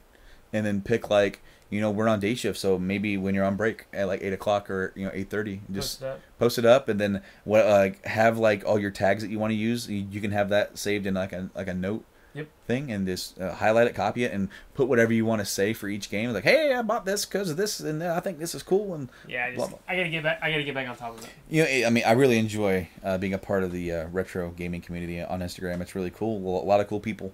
And then, I mean, every once in a while, people might sell stuff, and I'm not really going to do that, but I might. Who knows? Maybe if I, because, and then they people on Instagrams and the retro community, they have meetups, and they do that kind of stuff. So it's really cool. But definitely check us out over there, and then subscribe. We want to get our content to as many people as possible. So definitely, man, if you dig what we're doing, subscribe and stick around. So until then, Mike, thanks for coming. Thanks for having a talk. Thank you. Yeah, and thank you guys for listening. We will see you later.